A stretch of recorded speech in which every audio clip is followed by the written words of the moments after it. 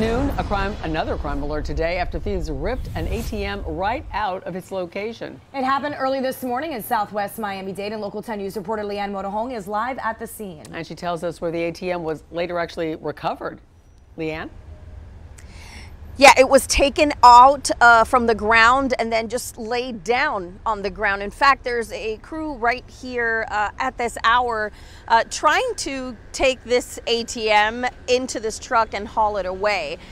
This is at a Chase Bank here at 12610 Southwest 127th Avenue.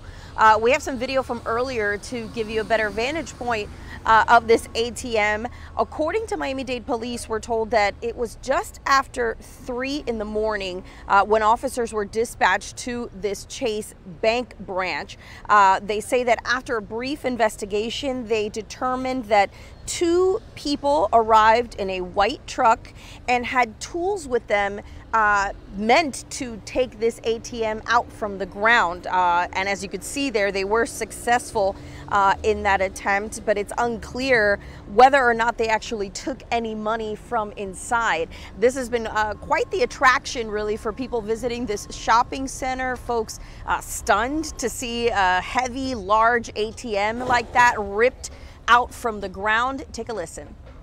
I see the yellow tape and it's a little scary. This is my neighborhood, and I always think it's a safe place. Times are hard, but we all have to work. It's not easy, but we all have to make a living, and a decent living is better than a dishonest one. All right, coming back out live where you can see the work to remove this ATM continues.